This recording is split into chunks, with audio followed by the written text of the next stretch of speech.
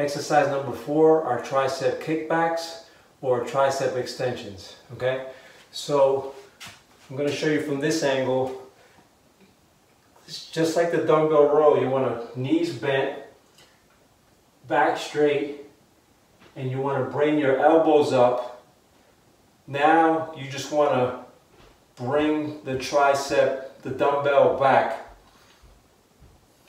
I'm just going to show you something here. So with your elbow up, this part right here should not move. All you're moving is this part right here.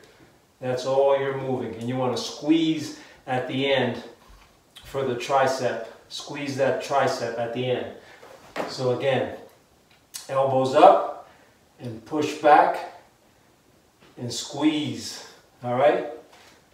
Another way to do these, either with 2 dumbbells, is up here this way.